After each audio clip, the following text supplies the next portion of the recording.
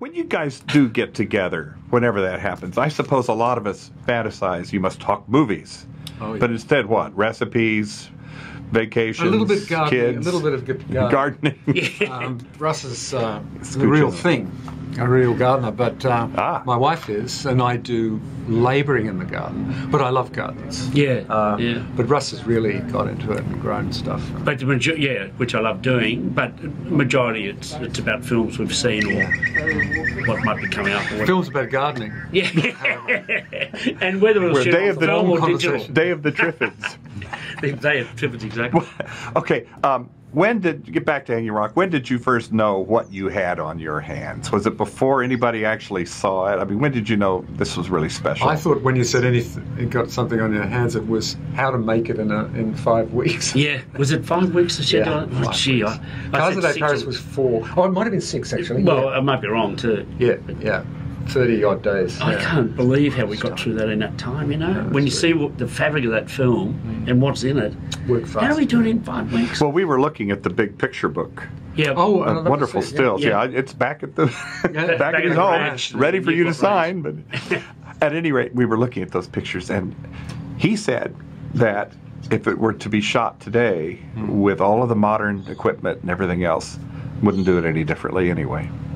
Do it the way it was done. Not. No. I mean, we had limited access to all sorts of paraphernalia and equipment. A, because it was difficult to get up there, and B, because there wasn't much available in Australia at that time. No big cranes or anything like that. But I would hope would have done it the same way. I mean, it wouldn't be made today. Yeah. Okay. It's a subject matter of its time. Yeah. I think. But again, when did you realize after the day-to-day that what you had in the can was pretty special? I don't know that I ever... I mean, I think the phrase I tend to use is from the cutting room. Don't know, during the shooting, I think it's fair to say the dailies were pretty promising. You know, that we knew there was something interesting to follow. Yeah, so I think that's what I mentioned before too. I mean, after the first 3-4 days of rushes, which came back 48 hours each day later after we'd shot them, I think we started to understand that, you know, the elements were working with the location and the girls and what you were doing with dailies teach you so much, and I always have, from those days till now, projected them in a theatrical setting as much of it as possible, given you're on location. But I love it to be filmed. Even today, I never do just distribute DVDs and have people look at it at home. I say dailies are on. You know, as soon as we finish work, we'll have food, something to drink, and try and have a theatrical experience with the material. But do you remember your first full-fledged audience moment? Not particularly. I think that's in my case because, firstly, going back to what you've got, I think there's the phrase I use in the cutting room, you know, comes to mind is, it's not working. And then one day, if all is well, if the fate is with you, you say, it's working. And that lovely phrase, it's working, doesn't mean necessarily the public will respond that way. It means that it's working in the way you intended it. And it's a great relief when that happens, sometimes at the 11th hour, and occasionally not at all. Then when you go and see it with an audience, it's a case of whether they're enjoying what you've done. You know, if they don't, then that's, again, you know, just the luck of the draw. But at least you can say, that's what I want to do. Yeah. But I don't think... I think everything was so new. I mean, I was in Adelaide when it opened, living in South Australia. Oh, right, yeah. And I think one of the first thrills was seeing the front of house. It was a new Greater Union complex. First of a sort of, you know, little complexes of 4 cinemas or something built in 1975. We were right up even maybe one of the first in the world country to our distributors to rebuild theatres, convert suburban theatres. Oh, yeah. And build multiplexes. Multi-screens, yeah. So to go into this Adelaide thing, and there was, what was on at the same time? It was, I think it was Godfather Part 2 was showing, and Picnic at Hanging Rock, and they were very good materials, good stills, good sort of, what do you call it, front of house look, marquee. And that was a thrill. And then to see people hurrying in and lining up at the box office selling tickets for that picture, Picnic at Hanging Rock, that was a thrill. Yeah. That was a thrill. Sitting with audience is always uncomfortable. Not so much an affirmation for you, since you already knew what you had. Yeah, But a thrill nonetheless. There to be seen, but it's a case of whether you have communicated it to a sufficient number of people to earn a profit. That's really...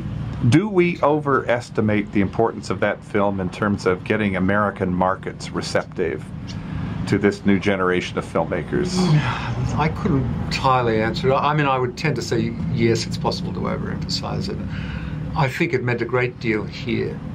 But it was not successful in America and took a long time to sell. In fact, in my case, The Last Wave, which I made afterwards, it was sold before Picnic.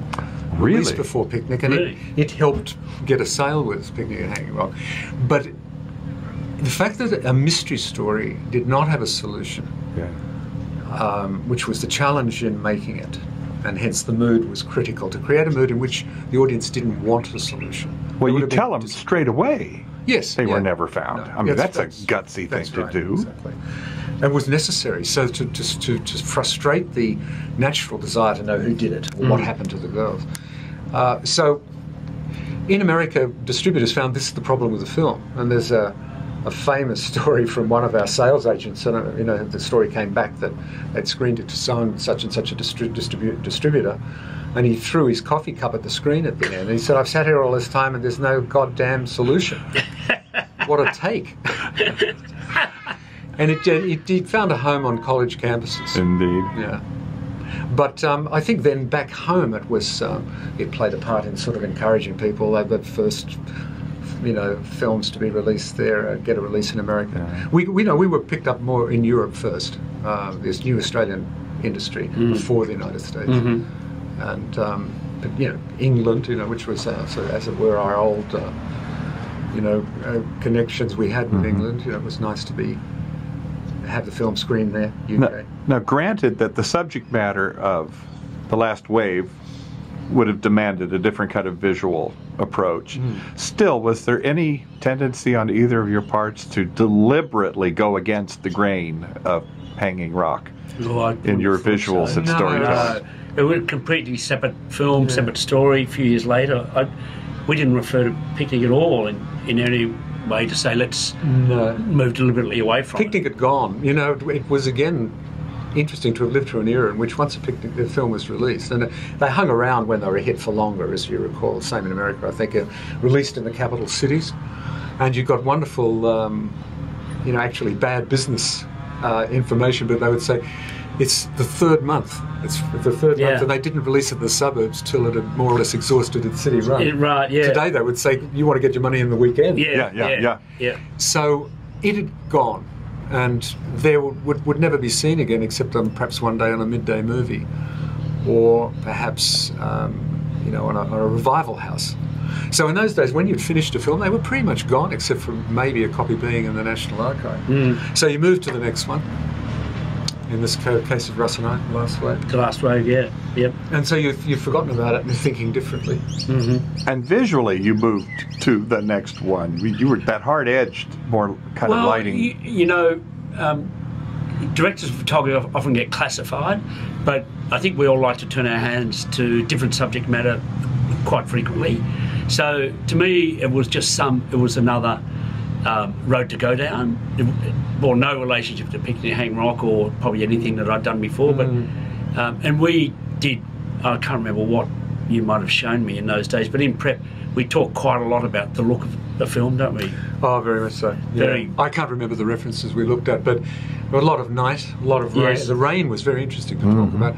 I've always loved being in a theatre when there's rain on the screen. I think it's not in the theatre. Yeah. Great soundtrack though too. Yeah, that's right, yeah. So we talked about, and I would say to Russ what I'm after in this scene or that scene, to some extent. We talk like that, and how are we going to do this? How will we do that? There were kind of conversations. But again, this sounds more like a collaboration than simply a director talking things over with his cameraman. It's certainly, what we have already discussed too, the collaboration on the set with the camera operator as well. Yeah. And John Seal was camera operator on that. He was like the third member of the team. Yeah, it's definitely it's a three-way collaboration, isn't it? All throwing in ideas, and Peter rejecting them if he thought they were terrible. Now, okay, after 20 years, he comes to you and says, we're going to go stand on top of a high-masted sailing ship. We're going to go to the Galapagos Islands. And you're saying, are you talking to me? He's a sailor. Well, that's right. You have the yacht. Yeah, in fact, I was going to tell John the story that we actually, totally by chance, I was going to LA to do some grading on a picture, and you were going to see Fox, I think, about the film, weren't you? Yeah, another meeting. And we were sitting right opposite each other. In those days, it was first class. We were right up the very front. The only passengers. I think we were the only passengers first class. And you told me the whole story, and I got off the plane and thought, oh, gee, I'd love to shoot that movie. And you called me. I don't really remember this. You called me in my hotel that night and said, I'm dropping the script around. And then we met in a Thai restaurant. In a Thai restaurant. I remember it clearly. So day later, we started working on it on that plane. Yeah. Oh, how nice. Yeah. Okay. And it was literally on the plane. It was sort of, what are you going to LA for? And Russ said he's going to create a movie. And he said, what are you doing? I said, I think this is going to go. I'm in talks with Fox about this picture. It's based on a series of books of seafarers, and let's sit together, And so, what's the picture you're grading, and what's the picture you're working on? Yeah, it was absolutely fantastic. Yeah. And within an X number of weeks, we were on the Bounty on Sydney Harbour. That's right. Yep, and then climbing the mast. I was going to say, we did. Yeah, you're not doing things the easy way here. we had to get up there. We had to get up into the I think it was the fighting tops. Tops. Through the futtock shrouds. Is that the picture I've seen of the two of you up? No, that was. I think the one you've seen is the one on the set. We were up at the very bow of the ship. I'm sure you know that you remember that photograph. Yeah, we both got wet weather gear on, I think. But look, go back to Russ. I think I'd mentioned to you on the phone that one of the things with Russ that impressed me right from the beginning, and maybe it was the first time I saw a picture of his, was how he handled daylight. It's one thing. Many cameramen can handle moody night lighting, particularly with dramatic lighting effects, torchlight in a cave or something. Headlights flaring in the lens in an alleyway, somebody running, neon light flashing. But this, middle of the day, particularly in our country with its hard top light. Like today. It's great in dawn, great at dusk. How do you shoot through the day? How do you get... And so Russ, I really noticed, had a terrific look in his day scenes. So that was one thing. The other thing Russ brought to me, on a technical level, was my first film was shot anamorphic. The first Panavision anamorphic film ever photographed in this country. Panavision were new, the cars that ate Paris, and I burnt my fingers with it. I found the Billy Wilder thing, great for shooting funerals and snakes, to be true. It was too long and narrow, and it was Russell who encouraged me to look at it for the year of Living Dangerously, because we were going up into Asia and we were going to be shooting, in the rice fields and whatever. And he felt it was the best format for that picture and had experience in it and loved it.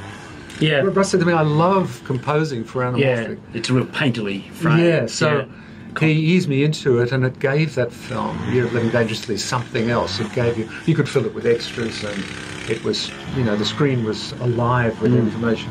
It was wonderful. And to relax shooting close-ups, just go for it. Just shoot it as if you were... Well, now, Sergei Eisenstein, to throw a reference to him in, 1930 proposed that the square was the ideal aspect ratio for a frame. Would you ever have been comfortable shooting in a square format? In black and white? For heights, especially. In black and white, put it another way, I think it makes sense in controlling the information the audience sees. One of the things to master with anamorphic, I think, beyond the close-up, is that the audience can be distracted by information that's perfectly clear and obvious on this side of the screen. So you have to learn how to control that information and how to use it to your advantage. In black and white, in the Academy Square, as you say, you could keep things out you didn't want. But I think it did suit the films of the day when they were shooting on sound stages because of their sound problems. Thank you. We still have them. Leaf blowers today. They had their microphone problems, So they were doing a lot of two shots, a lot of singles, a lot of over-the-shoulder shots, and they just blew that background out, made that close-up luminous with a good cameraman. Yeah. Which probably once- filled the screen, probably filled the square. But does this mean then that you must spend a certain amount of time yourself looking through the viewfinder? Oh yeah, yeah. Some directors don't seem to do that much. Well, Hitchcock famously did. Yeah. But I mean, I think there's no one way to go. Today, people look less through the viewfinder because of the monitor, but I still tend to prefer the viewfinder because I grew up with that system. But that's also because I direct from beside the camera rather than in the... I was not aware of this. One of the only directors I've worked with in the last decade or so that actually stands beside camera. Just, right? Yeah, most of the way back in Video Village, where now we've got video cameras in our film cameras that relay back to a monitor that directors traditionally look at nowadays. When Robert Altman was shooting Kansas City, I was with him, and he never looked at the set at all. He was had his nose buried in the video monitors. All the time. It takes, I mean, a good person can control it, but let's say far lesser talents than Robert Altman's, I think, make the mistake of either shooting too close or too wide, which is the general problem with movies. And that is exacerbated with the digital monitor, because you're sitting back there, and usually it's tented a bit in to keep out the light, and the director's inside there, either verbally or through a mic, is saying, go a little closer. Oh, that's it, that's beautiful. But you're composing for a theatre in which your head is this big and this close to the screen. That size. When you stand back beside the camera, you've basically got a wide-angle, very beautiful lens in your eyes. And you tend to compose, I think, and understand the theatrical world better with the naked eye than through the monitor. But also, and I'm sure you find it too, the nuances in performance, you can't really tell from being, half a mile away, and so although you spend more time in video release now than you Well, used I to, had to on the last two pictures. Yeah. Master and Commander, because I couldn't get in there. Yeah. Because the sets were so realistic. They were, this was the height. This was the height between decks. Because the beams would clout your head. We didn't want to build any extra room. We had walls that could fly, but one of the few films that really emphasized that kind of compression of space. Yeah. It was important. But I think there's no one way to go. I mean, it's what I call, for me, the von Hindenburg balloon theory, which is no one ever talks about what format it was, who was, how the framing was. Yeah. When that balloon's coming down in flames, the power of the image. Yeah, interesting. Or the Zapruder film, tragically, both tragedies, you just go, oh my God. Yeah. And that's, in a way, what we have to try and do with the film, I think, is to whatever relevant degree, we have to, in the audience, have them enthralled. Thank you. That'll be fine. Isn't it interesting that when you're off the set, you have no power at all? No, I was just thinking that. Should I try it? It's a humbling experience. A carton of beer. We're trying to shoot here. We're making a film. We need to be taken down a peg or two, I suppose. This gentleman has come out from America. Don't you understand? Are we going to, as it were, see you two guys together again in a project sometime? Who knows? Well, we'd like to. I don't know. Yeah. But I work so infrequently, and Russell's pretty choosy these days, that it's the clock is against us somewhat. Not near us, please. When is knowing your collaborator so well a problem, as opposed to the friction of dealing with somebody you don't know so well, and when it becomes a virtue? I don't think we've had a problem. Have we? No, well, you know what? The people I work with and choose to work with are those people who don't carry that particular gene. And the friction's not necessary, because you can look at it another way. And that is the way I've said sometimes to past all crew. the idea is just outside our reach. I may be the leader of the expedition, but help me to reach it. Well, it's a very romantic notion, you know, that the truth is out there, probably unattainable. When you try and grab hold of it, you touch it, just touching coup, didn't the Indians say that? If you can just touch that magical thing, then that's what you're after. How good could the scene be? So therefore, the people I'm working with, like Russell, know that it's not about my ego. Sorry, yes.